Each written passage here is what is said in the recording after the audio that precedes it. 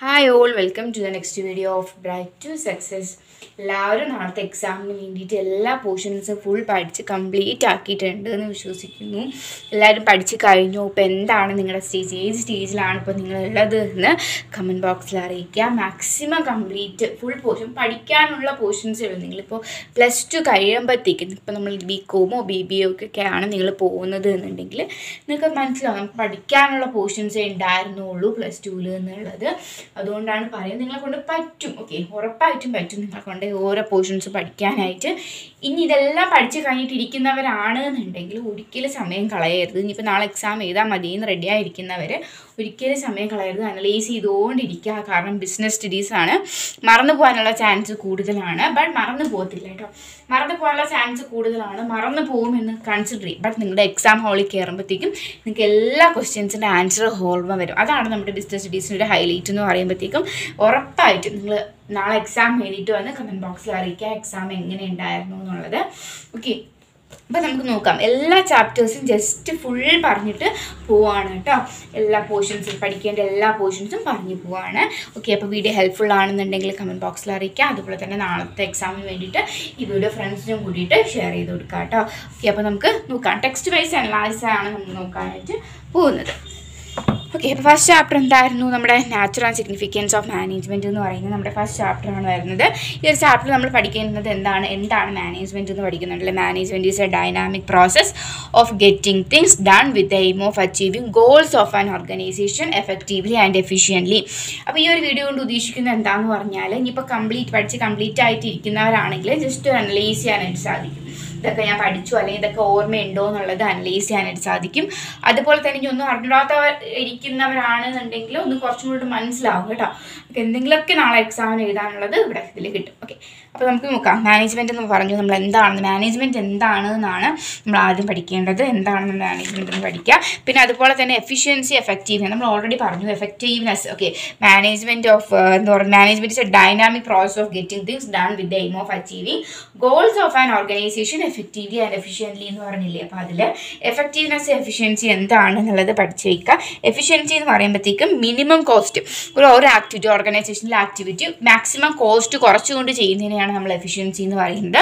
അത് correct accurate ആയിട്ടുള്ള task തന്നെ ചെയ്യുന്നതിന്, ഒരു ഓർഗനൈസേഷൻ അക്യുറേറ്റ് ആയിട്ടുള്ള ടാസ്ക് തന്നെ ചെയ്യുന്നതിന് നമ്മൾ എഫക്റ്റീവ്നെസ് എന്ന് പറയും. ദെൻ നെക്സ്റ്റ് വരുന്നതാണ് ക്യാരക്ടറിസ്റ്റിക്സ് ഓഫ് മാനേജ്മെൻറ്റ്. അത് വളരെ ഇമ്പോർട്ടൻ്റ് ആണ്. നമുക്ക് 5 മാർക്കിൻ്റെ ക്വസ്റ്റ്യൻ ആയിട്ടൊക്കെ നമുക്ക് ക്യാരക്ടറിസ്റ്റിക്സ് ഓഫ് മാനേജ്മെൻറ്റ് വരാറുണ്ട്. ഓക്കെ, അപ്പോൾ നമ്മൾ 5 പോയിന്റ്സ് പഠിച്ച് വെച്ചേക്കാം. ഓക്കെ, 5 പോയിന്റ്സ് ആണ് പഠിച്ചത്. നമുക്ക് സിമ്പിൾ ആണല്ലേ. Management is A goal oriented process എന്ന് പറയുമ്പോഴത്തേക്കും മാനേജ്മെൻറ്റ് എന്ന് പറഞ്ഞാൽ എന്താണ്? ഏതൊരു ഓർഗനൈസേഷൻ്റെ ഗോൾ അച്ചീവ് ചെയ്യാൻ വേണ്ടിയിട്ട്, അവരുടെ ഒരു എയിം അച്ചീവ് ചെയ്യാൻ വേണ്ടിയിട്ടാണ് എന്തുള്ളത്, മാനേജ്മെൻറ്റ് ഉള്ളത്. പിന്നെ വരുന്നതാണ് management is A multi dimension. Management എന്തിനെയൊക്കെ concentrate ചെയ്യുന്നുണ്ട്? Management of people, management of work, then management of operation. അതുപോലെ തന്നെ management is A continuous process എന്ന് പറയുന്നുണ്ട്. മാനേജ്മെൻറ്റിൻ്റെ ഫംഗ്ഷൻസ് ഏതൊക്കെയാണ്? പ്ലാനിങ്, ഓർഗനൈസിങ്, അതുപോലെ തന്നെ സ്റ്റാഫിങ്, ഡയറക്റ്റിംഗ് ആൻഡ് കൺട്രോളിങ് ആണ്. അപ്പം നമുക്ക് പ്ലാനിങ് തുടങ്ങി കൺട്രോളിങ് അവസാനിക്കുന്ന ഈ ഒരു പ്രോസസ്സ് ഒരു ഗോൾ അച്ചീവ് ചെയ്തതോടുകൂടി അവസാനിക്കുന്നില്ല. വീണ്ടും പ്ലാനിങ് തുടങ്ങി കൺട്രോളിങ്ങിൽ എന്താണ് കണ്ടിന്യൂസ് പ്രോസസ്സായിട്ട് ഇത് റൺ ചെയ്തുകൊണ്ടേ ഇരിക്കുകയാണ്. ദെൻ നെക്സ്റ്റ് വരുന്നത് management is A dynamic function. Management എന്ന് പറഞ്ഞാൽ ഒരു ചേഞ്ചിങ് ഫംഗ്ഷനാണ്. ഒരു ചേഞ്ചിങ് എൻവയോൺമെൻറ്റിൽ റൺ ചെയ്തുകൊണ്ട് പോകുന്ന ഒരു ഫംഗ്ഷനാണ് എന്തെന്ന് പറഞ്ഞാൽ മാനേജ്മെൻറ്റ് എന്ന് പറഞ്ഞാൽ. ഓക്കെ, അപ്പോൾ ഇത്രയും കാര്യങ്ങൾ മനസ്സിലായല്ലോ. Then management is intangible force എന്ന് പറയും. ഇൻടാഞ്ചിബിൾ ഫോഴ്സ് എന്ന് പറഞ്ഞാൽ എന്താണ്? നമുക്ക് തൊടാനോ കാണാനോ പറ്റില്ല അല്ലേ. മാനേജ്മെൻറ്റ് എന്ന് പറഞ്ഞ ഒരു സാധനം നമുക്ക് കയ്യിലുണ്ടോ? ഇല്ല. ബട്ട് നമുക്കതെന്താണ്, നമുക്ക് ഫീൽ ചെയ്യാം. അതിൻ്റെ ഒരു സർവീസ് നമുക്ക് എന്ത് ചെയ്യാൻ പറ്റും? ഫീൽ ചെയ്യാനായിട്ട് സാധിക്കും. ഓക്കെ, അപ്പോൾ നമുക്ക് 5 പോയിന്റ്സ്, നമുക്ക് സിമ്പിളായിട്ട് തോന്നുന്നു 5 പോയിന്റ്സ് പഠിച്ച് വെച്ചേക്കാം. പിന്നെ വരുന്നതാണ് ഒബ്ജക്റ്റീവ്സ് ഓഫ് മാനേജ്മെൻറ്റ് എന്ന് പറയുമ്പോഴത്തേക്കും അതിൽ നമുക്ക് വരുന്നതാണ് organisational objective, personal objective, social objective. Organisational objective എന്ന് പറയുമ്പോഴത്തേക്കും ഒരു മാനേജ്മെൻറ്റ് എന്തിനു വേണ്ടിയിട്ടാണ്? ഒരു ഓർഗനൈസേഷൻ്റെ ഒബ്ജക്റ്റീവ്, ഒരു ഓർഗനൈസേഷൻ്റെ ഗോൾ അച്ചീവ് ചെയ്യാൻ വേണ്ടിയിട്ടാണ് അല്ലേ. അപ്പോൾ അതാണ് ഓർഗനൈസേഷൻ ഒബ്ജക്റ്റീവ് എന്ന് പറയുമ്പോഴത്തേക്കും. പിന്നെ പേഴ്സണൽ ഒബ്ജക്റ്റീവ് എന്ന് പറഞ്ഞാൽ എന്താണ്? പേഴ്സണൽ ഒബ്ജക്റ്റീവ് ഓഫ് ജോയിൻസ്, ഇപ്പം ഞാൻ ഓർഗനൈസേഷനിൽ ജോയിൻ ചെയ്യുകയാണെന്നുണ്ടെങ്കിൽ എൻ്റെ എയിം എന്തായിരിക്കും? എനിക്ക് സാലറി കിട്ടണം, അല്ലെങ്കിൽ എനിക്ക് എൻ്റെ ജോബ് സാറ്റിസ്ഫാക്ഷൻ കിട്ടണം എന്നുള്ളതായിരിക്കും അല്ലേ. അപ്പം അതാണ് പേഴ്സണൽ ഒബ്ജക്റ്റീവ് എന്ന് പറയുന്നത്. ദെൻ സോഷ്യൽ ഒബ്ജക്റ്റീവ് എന്ന് പറയുമ്പോഴത്തേക്ക് നമ്മുടെ സൊസൈറ്റിക്ക് എന്താണ് ഹാംഫുള്ളായിട്ട് നിൽക്കുന്ന, ഇപ്പോൾ പൊല്യൂഷൻസ് ഒക്കെ ഉണ്ടാക്കി എപ്പോഴും സൊസൈറ്റിയുടെ നേരെ വലിയ പ്രശ്നങ്ങൾ ഉണ്ടാക്കുന്ന ഒരു ഓർഗനൈസേഷൻ ഒരിക്കലും സൊസൈറ്റി നിലനിർത്തിക്കൊണ്ട് പോകത്തില്ല. ഓക്കെ, അപ്പോൾ എന്തുണ്ടായിരിക്കണം, സൊസൈറ്റിയോടൊരു കടമ, അതുപോലെ തന്നെ സൊസൈറ്റിക്ക് എന്ത് കൊടുക്കണം, ജോബ് ഓപ്പർച്യൂണിറ്റി ഒക്കെ കൊടുത്തുകൊണ്ടായിരിക്കണം ഒരു ഓർഗനൈസേഷൻ റൺ ചെയ്തുകൊണ്ട് പോകാൻ പറ്റും. ഇതിൽ ഇമ്പോർട്ടൻസ് അല്ല, നിങ്ങൾ കൂടുതൽ ഫോക്കസ് ചെയ്ത് പഠിക്കേണ്ടത് ഫീച്ചേഴ്സ് ഓഫ് മാനേജ്മെൻറ്റ് ആണ് പഠിക്കേണ്ടത്. ഓക്കെ, ദെൻ നെക്സ്റ്റ് വരുന്ന നാച്ചർ ഓഫ് മാനേജ്മെൻറ്റ് ആണ്. Management as A art, management as A science and management of A profession ആണുള്ളത്. ഇതിൽ മൂന്നിൽ നിന്ന് ഓക്കെ, ഇത് മൂന്ന് പോയിന്റ്സ് വീതം പഠിച്ച് വെച്ചേക്കുക. കൂടുതൽ പഠിക്കേണ്ട ആവശ്യമില്ല, നമുക്ക് 3 പോയിന്റ്സേ ഉള്ളൂ എന്ന് തോന്നുന്നു. ഓക്കെ, 3 പോയിന്റ്സ് പഠിക്കുക. കാരണം നമുക്ക് ഓരോന്നായിട്ട് പറയാം. മാനേജ്മെൻറ്റ് ആസ് ആർട്ട് എന്ന് പറയുമ്പോഴത്തേക്കും, മാനേജ്മെൻറ്റ് ആർട്ട് എന്ന് പറയുമ്പോൾ നമ്മളോടൊരു ആർട്ട്, നമുക്കൊരു കഴിവ്, ഒരു ആർട്ടും കഴിവ് വരുന്നത് എങ്ങനെയാണ്, റെഗുലർ പ്രാക്ടീസിനോട് കൂടിയിട്ടാണ് അല്ലേ.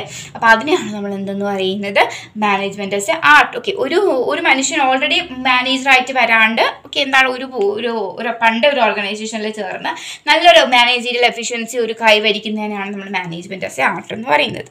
ഓക്കെ, ദെൻ നെക്സ്റ്റ് വരുന്നതാണ് മാനേജ്മെൻറ്റ് ആസ് എ സയൻസ് എന്ന് പറയുമ്പോഴത്തേക്കും, ഓൾറെഡി സെറ്റ് ചെയ്ത് വെച്ചിരിക്കുന്ന കുറച്ച് റൂൾസ് ആൻഡ് റെഗുലേഷൻസിൻ്റെ ഇതിലേക്ക് ഒരു മാനേജ്മെൻറ്റ് റൺ ചെയ്തുകൊണ്ട് പോകുന്നതിനെയാണ് നമ്മൾ മാനേജ്മെൻറ്റ് ആസ് എ സയൻസ് എന്ന് പറയുന്നത്. Then management as A profession എന്ന് പറയുമ്പോഴത്തേക്കും നമുക്കറിയാമല്ലേ, ഒരു ഡോക്ടർ എന്ന് പറയുന്ന ഒരു പ്രൊഫഷനാണ്, അതുപോലെ തന്നെയാണ് അഡ്വക്കേറ്റ് എന്ന് പറയുന്നത് ഒരു പ്രൊഫഷനാണ്.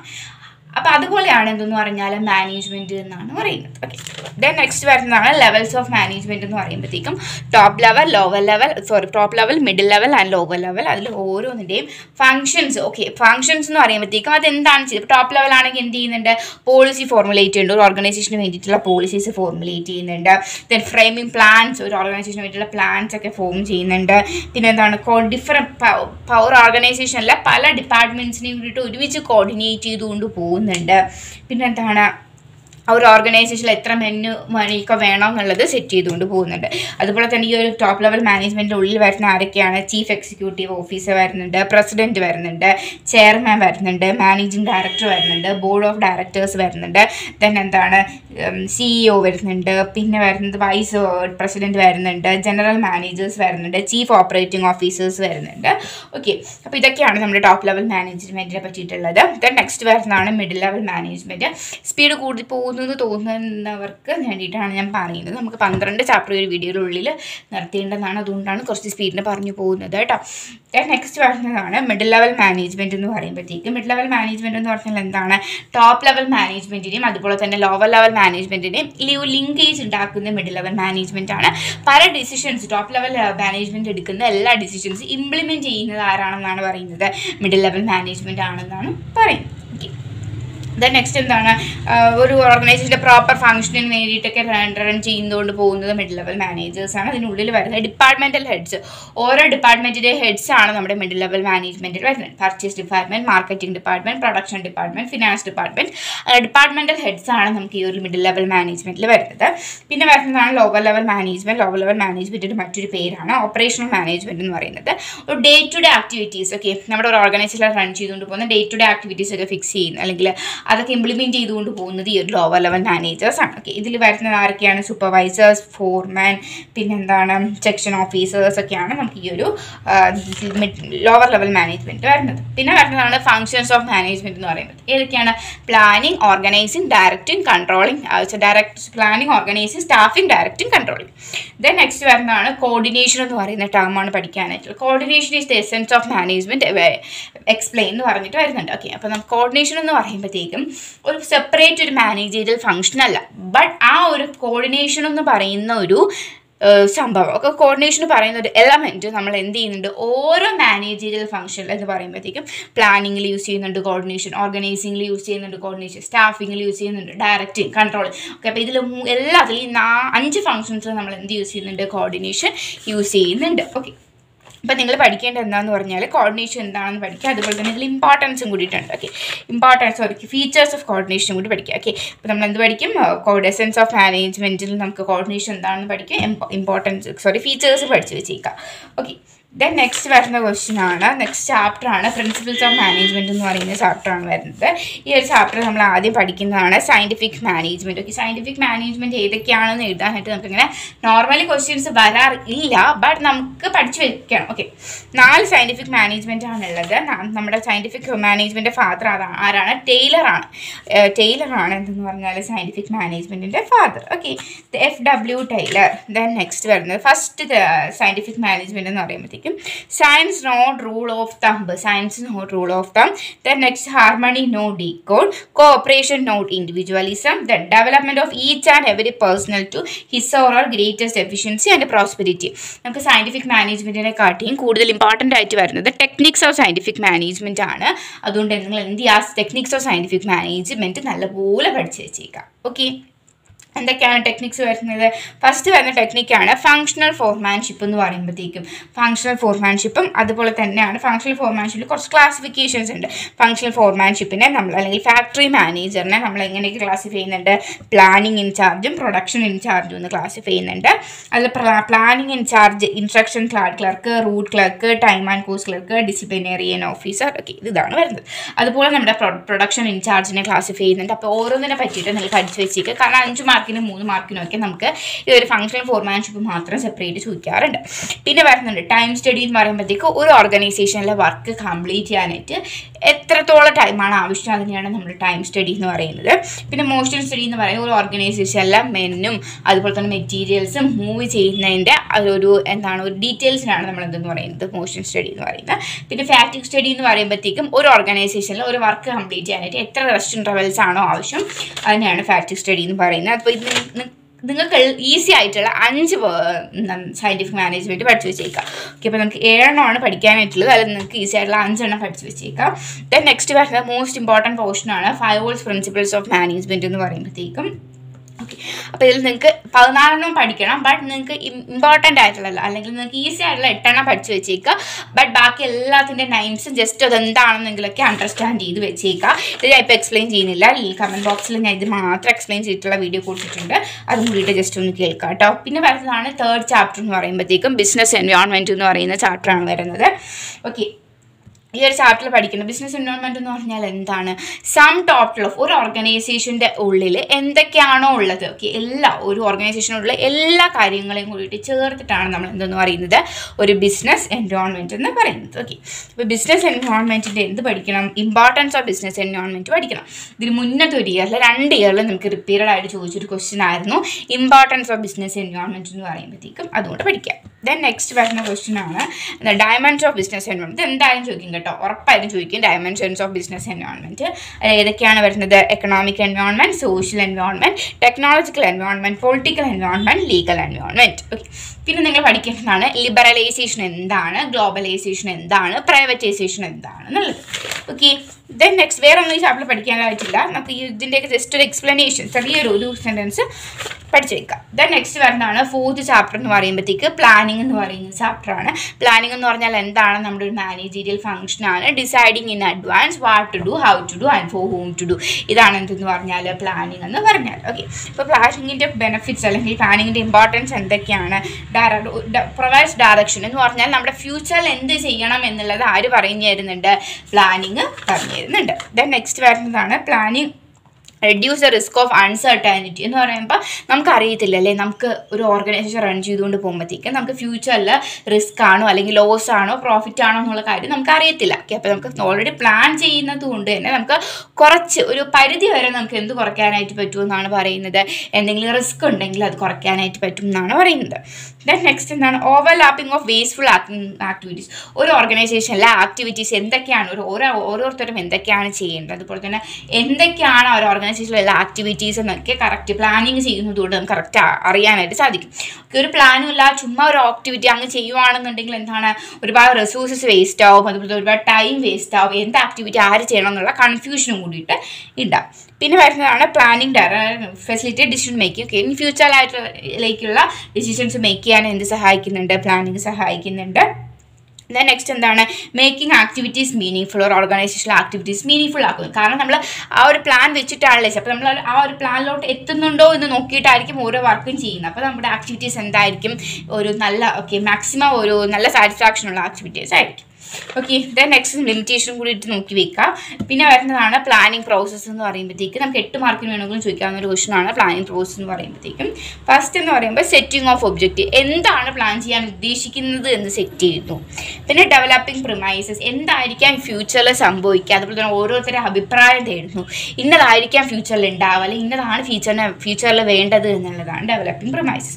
ദെൻ ഐഡൻറ്റിഫൈ ഓൾട്ടർനേറ്റീവ്, ഏത് വഴിയിട്ട് ഇത് ചെയ്യാമെന്നുള്ളത്, ഏതൊക്കെ ഒരുപാട് മെത്തേഡ്സ് ഐഡൻറ്റിഫൈ ചെയ്യുന്നു. ദെൻ ഓരോ മെത്തേഡ്സും എന്ത് ചെയ്യുന്നു, ഇവാലുവേറ്റ് ചെയ്യുന്നു. പിന്നെ അതിൽ നിന്നും ഒരു മെത്തേഡ് സെലക്ട് ചെയ്ത് ഇംപ്ലിമെൻറ്റ് ചെയ്ത് അതിനെ ഫോളോ അപ്പ്, അതിൽ എത്തുന്ന ആ ഒരു മെത്തേഡ് യൂസ് ചെയ്ത് ഓർഗനൈസേഷൻ റൺ ചെയ്തുകൊണ്ട് അവിടുത്തെ ആക്ടിവിറ്റീസ് റൺ ചെയ്തുകൊണ്ട് പോകും. ഓക്കെ, ഇപ്പോൾ ഇത്രയും കാര്യം മനസ്സിലായല്ലോ. ദെൻ നെക്സ്റ്റ് വരുന്ന കുറച്ച് ടൈപ്സ് ഓഫ് പ്ലാൻസ് വരുന്നുണ്ട്. ഓക്കെ, അപ്പോൾ ഏതൊക്കെ ജസ്റ്റ് ഒന്ന് വായിച്ച് വെച്ചേക്കാട്ടോ. നമുക്ക് ടൈപ്സ് ഓഫ് പ്ലാൻസിന് ചിലപ്പോൾ 2 മാർക്കിന് 3 മാർക്കിന് ക്വസ്റ്റ്യൻസ് വരാറുണ്ട്. ഓക്കെ, അപ്പോൾ അതുകൊണ്ട് ജസ്റ്റ് ടൈപ്സ് ഓഫ് പ്ലാൻസ് ഒക്കെ എന്താണെന്ന് നോക്കി വെച്ചേക്കാം. പിന്നെ നമുക്ക് വരുന്നതാണ് ഫിഫ്ത്ത് ചാപ്റ്റർ എന്ന് പറയുമ്പോഴത്തേക്ക് ഓർഗനൈസിങ് എന്ന് പറയുന്ന ചാപ്റ്ററാണ്. വളരെ ഇമ്പോർട്ടൻ്റ് ആയിട്ടുള്ള ചാപ്റ്റർ തന്നെയാണ്. ഓർഗനൈസിങ് എന്ന് പറഞ്ഞാൽ എന്താണ്, നമ്മൾ ചുമ്മാ പ്ലാൻ ചെയ്താൽ മാത്രം പോരില്ല, അത് നമുക്ക് കറക്റ്റ് അറേഞ്ച് ചെയ്യാൻ കൂടിയിട്ട് വേണമല്ലോ. അപ്പോൾ ആ ഒരു പ്രോസസ്സിനെ പറയുന്ന പേരാണ് എന്തെന്ന് പറഞ്ഞാൽ ഓർഗനൈസിങ് എന്ന് പറഞ്ഞാൽ. ഓക്കെ, സ്റ്റെപ്സ് ഇൻ ഓർഗനൈസിങ്ങിൻ്റെ ഉള്ളിൽ നമുക്കൊരു സ്റ്റെപ്പ് വരുന്നുണ്ട് ഡിപ്പാർട്ട്മെൻറ്റലൈസേഷൻ എന്ന് പറയുമ്പോഴത്തേക്ക്. ഡിപ്പാർട്ട്മെൻറ്റലൈസേഷൻ എന്ന് പറഞ്ഞാൽ എന്താണ്, ഒരു ഓർഗനൈസേഷനിൽ ഒരേ രീതി അല്ലെങ്കിൽ ഒരേ നാച്ചറും ഒരേ മെത്തേഡും ഉള്ള ആക്ടിവിറ്റീസൊക്കെ ഒരുമിച്ച് ഗ്രൂപ്പ് ചെയ്ത് വെക്കുന്നതിനെയാണ് നമ്മൾ എന്തെന്ന് പറയുന്നത് ഡിപ്പാർട്ട്മെൻറ്റലൈസേഷൻ എന്ന് പറയുന്നത്. ദെൻ നെക്സ്റ്റ് വരുന്നതാണ് ഇമ്പോർട്ടൻസ് ഓഫ് ഓർഗനൈസിങ് എന്ന് പറഞ്ഞാൽ ജസ്റ്റ് ഒന്ന് എല്ലാവരും നോക്കി വെക്കുക. ഇതിൽ നമുക്ക് ഏറ്റവും കൂടുതൽ ഡയറക്റ്റിൻ്റെ ഇമ്പോർട്ടൻസ് ആണ് എപ്പോഴും ചോദിച്ച് കാണുന്നത്. ഡയറക്റ്റിൻ്റെ ഇമ്പോർട്ടൻസ് എന്തായാലും പഠിക്കാം കേട്ടോ. ദെൻ നെക്സ്റ്റ് വരുന്നതാണ് സ്പാൻ ഓഫ് മാനേജ്മെൻറ്റ് എന്താണെന്നാണ്. എത്ര സബോർഡിനേറ്റിനെ ആണോ സുപ്പീരിയേഴ്സിന് എഫക്റ്റീവായിട്ട് നല്ല രീതിയിൽ കൺട്രോൾ ചെയ്യാനായിട്ട് പറ്റുന്നത്, അതിനെയാണ് നമ്മൾ എന്തെന്ന് പറയുന്നത് സ്പാൻ ഓഫ് മാനേജ്മെൻറ്റ് എന്ന് പറയുന്നത്. ദെൻ ഓർഗനൈസേഷണൽ സ്ട്രക്ചർ ആണ്. ഓർഗനൈസേഷണൽ സ്ട്രക്ചർ 2 ആയിട്ട് ക്ലാസിഫൈ ചെയ്യുന്നുണ്ട്, ഫങ്ഷണൽ സ്ട്രക്ചർ എന്നും ഡിവിഷണൽ സ്ട്രക്ചർ എന്നും. ഓരോ ഓർഗനൈസേഷനും ഓരോ ഓർഗനൈസേഷണൽ സ്ട്രക്ചറാണ് പിന്തുടർന്നുകൊണ്ട് പോകുന്നത്. ഫങ്ഷണൽ സ്ട്രക്ചർ എന്ന് പറയുമ്പോഴത്തേക്കും അപ്പോൾ ഒരു എക്സാമ്പിൾ പറഞ്ഞാൽ ചില ഓർഗനൈസേഷൻസ്, ഓക്കെ, ഇപ്പോൾ നമുക്ക് എന്താ പറയുക, നമുക്ക് ഒരു മിൽമ എന്ന് പറയുന്ന ഒരു ഓർഗനൈസേഷൻ, ഒരു കമ്പനി. ഓക്കെ, അപ്പോൾ ആ ഒരു ഫേമിൽ എന്തൊക്കെയുണ്ട്, ഡയറി പ്രോഡക്ട്സ് ഉണ്ട്, മിൽക്ക് ഉണ്ട്, പിന്നെ സ്വീറ്റ്സ് ഉണ്ട്, അങ്ങനെ ഒരുപാട് പ്രോഡക്ട്സ് ഉണ്ട് അല്ലേ. അപ്പം അവരെന്താണ് ചെയ്യുന്നത്, അപ്പം ഒരു എക്സാമ്പിളാണ് കേട്ടോ പറയുന്നത്. അപ്പം അവരെന്ത് ചെയ്യുവാണ്, ഓരോ പ്രോഡക്ട്സിനും ഓരോ ഡിപ്പാർട്ട്മെൻറ്റ് അല്ലെങ്കിൽ ഓരോ സെക്ഷൻ കൊടുക്കുകയാണ്. ഓക്കെ, മിൽക്കിന് ഈ ഒരു സെക്ഷൻ, അതുപോലെ തന്നെ ഡയറി പ്രോഡക്ട്സിന് ഈ സെക്ഷൻ, ഈ സ്വീറ്റ്സിന് ഈ സെക്ഷൻ, കേർഡിന് ഈ സെക്ഷൻ, അങ്ങനെ കൊടുക്കുന്നതിനാണ് നമ്മൾ എന്തെന്ന് പറയുന്നത് ഡിവിഷണൽ സ്ട്രക്ചർ. ഓക്കെ, കാരണം ഓരോ പ്രോഡക്റ്റിൻ്റെ പ്രോഡക്റ്റ് വെച്ചിട്ടാണ് എന്ത് ചെയ്യുന്നത് സെക്ഷൻ ഡിവൈഡ് ചെയ്യുന്നത്. ബട്ട് ഇവിടെ ഫങ്ഷണൽ സ്ട്രക്ചറിലാണെന്നുണ്ടെങ്കിൽ മാർക്കറ്റിംഗ്, ഒരു ഓർഗനൈസേഷൻ മുഴുവനായിട്ട് എടുത്തിട്ട് ആ ഒരു ഓർഗനൈസേഷനിലെ മാർക്കറ്റ്, ഇപ്പോൾ മിൽമ മുഴുവനായിട്ട് എടുത്തിട്ട് ആ മിൽമയുടെ മാർക്കറ്റിംഗ് ഒരാൾക്ക്, marketing separate department, production separate department, then വേറെ ഫിനാൻസ് സെപ്പറേറ്റ് ഡിപ്പാർട്ട്മെൻറ്റ്. ഓക്കെ, അപ്പോൾ അങ്ങനെ പോകുന്നതിനാണ് നമ്മുടെ ഫങ്ഷണൽ സ്ട്രക്ചർ എന്ന് പറയുന്നത്. ഓക്കെ, അപ്പോൾ അതിൻ്റെ ഡിഫറൻസ് ബിറ്റ്വീൻ പഠിച്ചു വെച്ചേക്കാൻ ഡിഫറൻസ് ബിറ്റ്വീൻ്റെ വീഡിയോ ഓൾറെഡി അപ്ലോഡ് ചെയ്തിട്ടുണ്ട്. പിന്നെ വരുന്നതാണ് ഫോർമൽ ആൻഡ് ഇൻഫോർമൽ കമ്മ്യൂണിക്കേഷൻ എന്ന് പറയുമ്പോൾ. So formal and informal organisation എന്ന് പറയുമ്പോഴത്തേക്കും ഇൻഫോർമൽ ഓർഗനൈസേഷൻ എന്ന് പറഞ്ഞാൽ എന്താണ്, നമ്മുടെ ഓർഗനൈസേഷൻ ആണല്ലേ, നമ്മൾ എന്തിനു വേണ്ടിയിട്ടാണ് ഗോൾ അച്ചീവ് ചെയ്യാൻ വേണ്ടിയിട്ട് ഒരു സ്പെസിഫിക് ഓർഗനൈസേഷൻ റൺ ചെയ്തുകൊണ്ട് പോകുന്നതിനെയാണ് നമ്മൾ ഫോർമൽ ഓർഗനൈസേഷൻ എന്ന് പറയുന്നത്. ഈ ഫോർമൽ ഓർഗനൈസേഷൻ്റെ ഉള്ളിൽ തന്നെ മറ്റൊരു ഓർഗനൈസേഷൻ, ഒരു ഗ്രൂപ്പ് ഓഫ് എന്തെങ്കിലും പേഴ്സണൽ സാറ്റിസ്ഫാക്ഷന് വേണ്ടിയിട്ട് ഉണ്ടാകുന്ന ഓർഗനൈസേഷനെയാണ് നമ്മൾ ഇൻഫോർമൽ ഓർഗനൈസേഷൻ എന്ന് പറയുന്നത്. അപ്പോൾ അതിന് ഡിഫറൻസ് ബിറ്റ്വീൻ ഇമ്പോർട്ടൻ്റ് ആണ്, പഠിച്ചു വെച്ചേക്കാം കേട്ടോ. ദെൻ നെക്സ്റ്റ് വരുന്ന ക്വസ്റ്റ്യൻ ആണ് ഡെലിഗേഷൻ എന്ന് പറയുമ്പോഴത്തേക്കും. ഡെലിഗേഷൻ എന്ന് പറഞ്ഞാൽ എന്താണ്, downward transfer of authority from superior to subordinate എന്ത് ചെയ്യുകയാണ്, സുപ്പീരിയറിന് എന്ത് ചെയ്യുകയാണ്, ഡിസിഷൻ മേക്കിങ് അല്ലെങ്കിൽ ആ സുപ്പീരിയർ ചെയ്യുന്ന ആക്ടിവിറ്റീസ് ചെയ്യാനുള്ള ഒരു അതോറിറ്റി കൂടിയിട്ട് ആർക്ക് കൊടുക്കുകയാണ്, സബോർഡിനേറ്റ് കൊടുക്കുകയാണ്. അതിനെയാണ് നമ്മൾ എന്തെന്ന് പറയുന്നത് ഡെലിഗേഷൻ എന്ന് പറയുന്നത്. Then elements of delegation 3 elements ആണുള്ളത്. Delegation, authority, responsibility and accountability, അങ്ങനെ 3 എലമെൻറ്റ്സ് ആണുള്ളത്. 3 എന്താണ്, അതോറിറ്റി എന്ന് പറഞ്ഞാൽ എന്താണ്, അത് റൈറ്റ് ആണല്ലേ, മറ്റുള്ളവർക്ക് ഓർഡർ പ്രൊവൈഡ് ചെയ്യാനും അതുപോലെ തന്നെ മറ്റുള്ളവരുടെ കാര്യത്തിൽ തീരുമാനം എടുക്കാനുള്ള റൈറ്റിനെയാണ് നമ്മൾ അതോറിറ്റി എന്ന് പറയുന്നത്. ദെൻ റെസ്പോൺസിബിലിറ്റി എന്ന് പറയുന്നത് ഒരു ഒബ്ലിഗേഷനാണ്, ബാധ്യതയാണ് അല്ലേ, ഒരാളുടെ ബാധ്യതയാണ്. ഇപ്പോൾ എന്തെങ്കിലും ഇപ്പോൾ ഒരു വർക്ക് എന്നോട് ഏൽപ്പിച്ചു, ഒരു സുപ്പീരിയർ എന്നോട് ഒരു വർക്ക് ഏൽപ്പിച്ചു, അപ്പം എൻ്റെ റെസ്പോൺസിബിലിറ്റി ആണല്ലേ, എൻ്റെ ഒരു ബാധ്യതയാണ് ആ ഒരു വർക്ക് കറക്റ്റായിട്ട് ചെയ്ത് ആ ഒരു സുപ്പീരിയറിന് മുന്നിൽ കാണിക്കുക എന്നുള്ളത് എൻ്റെ ഒരു റെസ്പോൺസിബിലിറ്റിയാണ്. ദെൻ നെക്സ്റ്റ് വരുന്ന ക്വസ്റ്റ്യൻ ആണ് അക്കൗണ്ടബിലിറ്റി എന്ന് പറയുന്നത്. എന്ന് പറഞ്ഞാൽ ആൻസറബിലിറ്റി ആണ് അല്ലേ. അപ്പോൾ ഈ ഒരു വർക്ക് ചെയ്താൽ എന്തെങ്കിലും ലോസോ എന്താ ലോസ് ആണോ പ്രോഫിറ്റ് ആണോ എന്തെങ്കിലും അല്ലെങ്കിൽ ഈ വർക്കിന് എന്തെങ്കിലും മിസ്റ്റേക്ക് ഉണ്ടായാലും എന്താണ് ഞാൻ ആരോട് ഉത്തരം പറയണം, ആ ഒരു സുപ്പീരിയറിനോട് ഉത്തരം പറയണം. ഓക്കെ, അപ്പോൾ അതിനെയാണ് നമ്മൾ എന്തെന്ന് പറയുന്നത് അക്കൗണ്ടബിലിറ്റി എന്ന് പറയുന്നത്. നെക്സ്റ്റ് ചാപ്റ്റർ ആണ് വരുന്നത് സ്റ്റാഫിംഗ് എന്ന് പറയുന്ന ചാപ്റ്റർ ആണ് വരുന്നത്. സ്റ്റാഫിംഗ് എന്ന് പറഞ്ഞാൽ എന്താണ് putting people in to job ആണല്ലേ. അപ്പോൾ അതാണ് സ്റ്റാഫിംഗ് എന്ന് പറഞ്ഞാൽ. ദെൻ സ്റ്റാഫിംഗിൽ നമ്മൾ ആദ്യം പഠിക്കേണ്ട HR ഡിപ്പാർട്ട്മെൻറ്റിൻ്റെ ഫംഗ്ഷൻസ് എന്തൊക്കെയാണ്, HR ഡിപ്പാർട്ട്മെൻറ്റ് എന്തൊക്കെയാണ് ചെയ്യുന്നത്, ഒരു ഓർഗനൈസേഷനിൽ എത്ര റിക്രൂട്ട്മെൻറ്റ് ബേസിക് എത്ര recruitment search for qualified employees ചെയ്യുന്നത് ആരാണ്, എത്ര മെമ്പേഴ്സിനെയാണ് ആവശ്യം എന്നുള്ളതൊക്കെ. അപ്പോൾ അവർ സെർച്ച് ചെയ്യുന്നത് HR മാനേജ്മെൻറ്റ് ആണ്. ദെൻ HR മാനേജ്മെൻറ്റിൻ്റെ ബാക്കി ഫംഗ്ഷൻസ് ഏതൊക്കെയാണെന്നുള്ളതും കൂടിയിട്ട് പഠിക്കുക കേട്ടോ. നമ്മളിപ്പോൾ എല്ലാം എക്സ്പ്ലെയിൻ ചെയ്ത് പോയാൽ നമ്മുടെ വീഡിയോ ലെങ്ത് വളരെ കൂടി പോകും. അപ്പോൾ ജസ്റ്റ് എല്ലാം പറഞ്ഞു പോകട്ടെ. ദെൻ നെക്സ്റ്റ് വരുന്നതാണ് സ്റ്റെപ്സ് ഇൻ സ്റ്റാഫിംഗ് പ്രോസസ്സ്. ഏതൊക്കെയാണ് വരുന്നത് estimating man power requirement, then recruitment ഏത് ഡിപ്പാർട്ട്മെൻറ്റിൽ എത്ര പേരെ വേണമെന്ന് ആദ്യം സെലക്ട് ചെയ്യുന്നു. പിന്നെ നമ്മൾ ഓരോരുത്തരെ ക്ഷണിക്കുകയാണ്. സെർച്ച് ഫോർ ക്വാളിഫൈഡ് എംപ്ലോയീസിനെയൊക്കെ സെർച്ച് ചെയ്യുവാണ്. ദെൻ അതിൽ നിന്നും ഒരാളെ സെലക്ട് ചെയ്യുന്നു, അദ്ദേഹത്തെ പ്ലേസ് ചെയ്യുന്നു, ഒരാളെ പ്ലേസ് ചെയ്യുന്നു. എന്നിട്ട് എന്ത് ചെയ്യാണ്, ആ ഒരു ഓർഗനൈസേഷനിലുള്ള എംപ്ലോയീസിനോടും അതുപോലെ തന്നെ അവിടുത്തെ ആക്ടിവിറ്റീസിനെയും അയാളെ പരിചയപ്പെടുത്തുവാണ്. പിന്നെ എന്താണ് ട്രെയിനിങ്ങും ഡെവലപ്മെൻറ്റും ഒക്കെ പ്രൊവൈഡ് ചെയ്യുന്നു. പിന്നെ എന്താണ് പെർഫോമൻസ് അപ്രൈസൽ, ട്രെയിനിങ്ങിന് മുമ്പുള്ള പെർഫോമൻസ്, വന്നപ്പോഴുള്ള പെർഫോമൻസും ട്രെയിനിങ് കഴിഞ്ഞിട്ടുള്ള പെർഫോമൻസും അപ്പോൾ എന്ത് ചെയ്യുന്നു ഇവാലുവേറ്റ് ചെയ്യുന്നു. പിന്നെ എന്ത് ചെയ്യുന്നു പ്രൊമോഷൻ കൊടുക്കുന്നു. പിന്നെ എന്താണ് നമ്മുടെ സാലറി കോമ്പൻസേഷൻസ് ഒക്കെ പ്രൊവൈഡ് ചെയ്യുന്നു. ഓക്കെ ആണല്ലോ. ദെൻ നെക്സ്റ്റ് വരുന്ന ക്വസ്റ്റ്യൻ ആണ് elements of staffing. 3 elements ആണുള്ള സ്റ്റാഫിങ്ങിന്: recruitment, selection, training. Then next വരുന്നത് internal source of റിക്രൂട്ട്മെൻറ്റും external source of റിക്രൂട്ട്മെൻറ്റും. Internal source of റിക്രൂട്ട്മെൻറ്റിൽ വരുന്നത് ട്രാൻസ്ഫറും പ്രൊമോഷനാണ്. ഓക്കെ, ഇന്റേണൽ എന്ന് പറയുമ്പോഴത്തേക്കും ഓർഗനൈസേഷനിൽ ഉള്ളിലുള്ളവരെ തന്നെ എടുത്ത് വീണ്ടും അപ്പുറത്തോട്ടോ ഇപ്പുറത്തോട്ടോ ഒക്കെ ട്രാൻസ്ഫർ ചെയ്യുന്നതിനാണ് ട്രാൻസ്ഫർ എന്ന് പറയുന്നത്. ദെൻ പ്രൊമോഷൻ എന്ന് പറയുമ്പോഴത്തേക്കും ഞാനിപ്പോൾ ഒരു എന്താണ് CEO ആണെന്ന് ഒരു സങ്കല്പിക്കുക, ജസ്റ്റ് പറഞ്ഞതേ ഉള്ളൂ.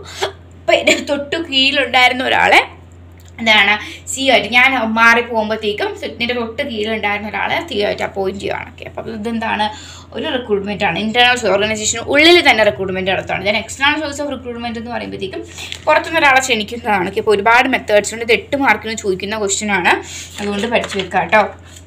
ദെൻ നെക്സ്റ്റ് വരുന്നത് സെലക്ഷൻ പ്രോസസ്സിൻ്റെ സ്റ്റെപ്സ്. ജസ്റ്റ് പോയിൻറ്റ്സ് ഏതൊക്കെയാണ് പോയിൻറ്റ്സ് എന്ന് നോക്കി വെച്ചാൽ മതിയാവും.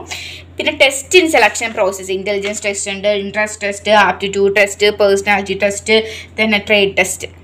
ദെൻ നെക്സ്റ്റ് വരുന്നത് ട്രെയിനിങ് മെത്തേഡ്സ് ആണ് ഈ ഒരു ചാപ്റ്ററിൽ വരുന്നത്. ഓൺ ദ ജോബ് ട്രെയിനിങ്ങും ഓഫ് ദ ജോബ് ട്രെയിനിങ്ങും വരുന്നുണ്ട്. ഇതിൽ ഏതെങ്കിലും ഒന്നും അല്ലെങ്കിൽ ഇത് ബേസ് ചെയ്ത് ഏതെങ്കിലും ഒരു ക്വസ്റ്റ്യനെങ്കിലും ഉറപ്പായിട്ടും വന്നിരിക്കും, അതുകൊണ്ട് പഠിക്കണം, മറക്കരുത്. പിന്നെ വരുന്നത് ഡയറക്റ്റിംഗ് എന്ന് പറയുന്ന ചാപ്റ്ററാണ്. ഡയറക്റ്റിംഗ് എന്ന ചാപ്റ്ററിൽ ഇമ്പോർട്ടൻസ് ഓഫ് ഡയറക്റ്റിംഗ് ആണ് ഏറ്റവും ഇമ്പോർട്ടൻ്റ് ആയിട്ട് വരുന്നത്. അത് പഠിക്കാട്ടോ. ആദ്യമൊക്കെ എക്സ്പ്ലെയിൻ ചെയ്ത് പോയിട്ട് ഇപ്പോൾ നമ്മുടെ വീഡിയോ ലെങ്ത് കൂടുന്നുണ്ട്, സമയം കൂടുന്നുള്ളതുകൊണ്ടാണ് ഞാൻ പറഞ്ഞു പോകുന്നത്. ഇതൊക്കെ നിങ്ങൾ പഠിച്ചോ നോക്കുക കേട്ടോ. പിന്നെ എലമെൻറ്റ്സ് ഓഫ് ഡയറക്റ്റിൽ സൂപ്പർവിഷൻ എന്താണ്, മോട്ടിവേഷൻ എന്താണ്, കമ്മ്യൂണിക്കേഷൻ എന്താണ്, ലീഡർഷിപ്പ് എന്താണെന്ന് പഠിക്കുക. പിന്നെ മോട്ടിവേഷൻ പ്രോസസ്സ് ഇമ്പോർട്ടൻ്റ് ആണ്, അത് പഠിക്കണം. പിന്നെ വരുന്നത് എന്താണ്, പിന്നെ നമ്മുടെ മാസ്ലോസ് നീഡ് ഹൈറാർക്കി വളരെ വളരെ ഇമ്പോർട്ടൻ്റ് ആണ്. 5 മാർക്കിന് എന്തായാലും നമുക്ക് മാസ്ലോസ് നീഡ് ഹൈറാർക്കി ചോദിക്കും. പിന്നെ financial incentive, non financial incentive. Financial incentive ഏതൊക്കെയാണ്, നോൺ ഫിനാൻഷ്യൽ ഇൻസെൻറ്റീവ് ഏതൊക്കെയാണെന്ന് അറിഞ്ഞ് വെച്ചിരിക്കണം, അത് ഇമ്പോർട്ടൻ്റ് ആണ്. 5 എണ്ണം വീതം. ഓക്കെ, ഓരോന്നിനും നിന്നും 5 എണ്ണം വീതം. ഫിനാൻഷ്യൽ ഇൻസെൻറ്റീവ് 5 എണ്ണം, നോൺ ഫിനാൻഷ്യൽ ഇൻസെൻറ്റീവ് 5 എണ്ണം പഠിച്ചു വെച്ചേക്കാം. പിന്നെ വരുന്നതാണ് ചെയ്യുന്നത്. പിന്നെ വരുന്നത് നമുക്ക് ഈ ഒരു ചാപ്റ്ററിൽ പിന്നെ വരുന്നത് കമ്മ്യൂണിക്കേഷനാണ്. എലമെൻറ്റ്സ് ഓഫ് കമ്മ്യൂണിക്കേഷൻ ഈ ഒരു ചാർട്ടോട് കൂടിയിട്ട് ഉറപ്പായിട്ട് പഠിച്ചു വെച്ചേക്കുക. അതുപോലെ തന്നെ ഓരോന്നിനെ പറ്റിയിട്ട് സെൻറ്റർ എന്താണ്, ആരാണോ മെസ്സേജ് സെൻഡ് ചെയ്യുന്ന അവരാണ് സെൻറ്റർ, എന്താണോ മെസ്സേജിൻ്റെ കണ്ടൻറ്റ് അതിനെയാണ് മെസ്സേജ് എന്ന് പറയുന്നത്. Then encoding, decoding, media, noise, ഇതെല്ലാം പഠിക്കണം. പിന്നെ വരുന്നതാണ് പിന്നെ ഇതിൽ ഇമ്പോർട്ടൻ്റ് ആയിട്ട് വരുന്നത് ഫോർമൽ കമ്മ്യൂണിക്കേഷനും ഇൻഫോർമൽ കമ്മ്യൂണിക്കേഷൻ എന്താണെന്ന് പഠിക്കുക. പിന്നെ ഇതൊക്കെ എന്താണെന്നുള്ള ഞാൻ ഓൾറെഡി ബിസിനസ് സ്റ്റഡീസിൻ്റെ ഏതോ ഒരു വീഡിയോ അപ്ലോഡ് ചെയ്തപ്പോഴത്തേക്കും ഞാൻ എക്സ്പ്ലെയിൻ ചെയ്തിട്ടുണ്ടായിരുന്നു. നിങ്ങൾ എന്താണ് ചാനലിൽ ചെക്ക് ചെയ്യുക കേട്ടോ. ദെൻ നെക്സ്റ്റ് വരുന്നതാണ് ബാരിയേഴ്സ് ഓഫ് കമ്മ്യൂണിക്കേഷൻ. ഉറപ്പായിട്ടും പഠിക്കണം. സെമാറ്റിക് barrier, psychological barrier, organisational barrier. പിന്നെ വരുന്നതൊന്നാണ് എന്താണ് personal barrier. Okay, then next വരുന്ന ചാപ്റ്ററാണ് കൺട്രോളിംഗ് എന്ന് പറയുമ്പോഴത്തേക്ക് ഈ ഒരു ചാപ്റ്ററിൽ നമ്മൾ പഠിക്കേണ്ടത് ഫീച്ചേഴ്സും അതുപോലെ തന്നെ ലിമിറ്റേഷൻസും പിന്നെ വരുന്നത് കൺട്രോളിങ്ങിൻ്റെ പ്രോസസ്സുമാണ് പഠിക്കേണ്ടത്. പിന്നെ വരുന്ന വേറൊരു ക്വസ്റ്റ്യനാണ് പ്ലാനിങ്ങും കൺട്രോളിങ്ങും തമ്മിലുള്ള റിലേഷൻ എന്താണെന്നുള്ള ഇതിന് മുന്നേ അപ്ലോഡ് ചെയ്ത വീഡിയോ ഞാൻ എക്സ്പ്ലെയിൻ ചെയ്തിട്ടുണ്ട്, അതെല്ലാവരും കാണാം കേട്ടോ. ദെൻ നെക്സ്റ്റ് വരുന്നതാണ് നമ്മുടെ ഫിനാൻഷ്യൽ മാനേജ്മെൻറ്റ് എന്ന് പറയുന്ന ചാപ്റ്ററാണ്. ഫിനാൻഷ്യൽ മാനേജ്മെൻറ്റ് ചാപ്റ്ററിൽ ഇമ്പോർട്ടൻസ് ഓഫ് ഫിനാൻഷ്യൽ മാനേജ്മെൻറ്റ് ഈ ഇത്രയും പോയിന്റ്സ് ഇവിടെ എഴുതിയിട്ട് നിങ്ങളവർ കാണാമെന്ന് വിശ്വസിക്കുന്നു. ഈ ഒരു 5 പോയിന്റ്സ് പഠിച്ചാലും മതി കേട്ടോ. നിങ്ങൾക്ക് ഈ ഒരു ഇവിടെ വന്നിട്ട് ഒരുപാട് ഈ പോയിന്റ്സ് ഒക്കെ പഠിക്കുന്നതിൻ്റെ കാട്ടിയും ഒരു 5 പോയിന്റ്സ് പഠിച്ചാലും മതി. ഓക്കെ. ദെൻ നെക്സ്റ്റ് വരുന്ന ക്വസ്റ്റ്യനാണ് എന്താണ് നമ്മുടെ വെൽത്ത് മാക്സിമൈസേഷൻ എന്താണ്, പ്രോഫിറ്റ് മാക്സിമൈസേഷൻ എന്താണെന്നൊക്കെ പഠിക്കുക. പിന്നെ വരുന്നത് പിന്നെ കുറച്ച് എന്ത് ഫാക്ടേഴ്സ് എഫക്റ്റിംഗ് പഠിക്കാനുണ്ട്. ഫാക്ടേഴ്സ് എഫക്റ്റിംഗ് ഫിനാൻഷ്യൽ ഡിസിഷൻ, പിന്നെ factors affecting the capital structure, factors affecting dividend decision, working capital ഒക്കെ പഠിക്കാനായിട്ടുണ്ട്. അതൊക്കെ ഫാക്ടേഴ്സ് എഫക്റ്റിംഗ് എല്ലാത്തിൻ്റെയും ഫാക്ടേഴ്സ് എഫക്റ്റിംഗ് 5 വെച്ചിട്ട് പഠിച്ചു വെച്ചേക്കാം. ദെൻ നെക്സ്റ്റ് നമുക്ക് 10th ചാപ്റ്റർ ഫിനാൻഷ്യൽ മാർക്കറ്റിംഗ് എന്ന് പറഞ്ഞ ചാപ്റ്റർ ഡീറ്റെയിൽഡ് പോർഷനാണ്. പിന്നെ നമ്മുടെ മാർക്കറ്റിംഗ് എന്ന് പറയുന്ന ചാപ്റ്ററിൽ വരുന്നത്. അതിൽ തന്നെ നമുക്ക് ആദ്യമായിട്ട് പഠിക്കാനുള്ളതാണ് എന്താണ് ഫങ്ഷൻസ് ഓഫ് മാർക്കറ്റിംഗും അതുപോലെ തന്നെ ഫീച്ചേഴ്സ് ഓഫ് മാർക്കറ്റിംഗ്.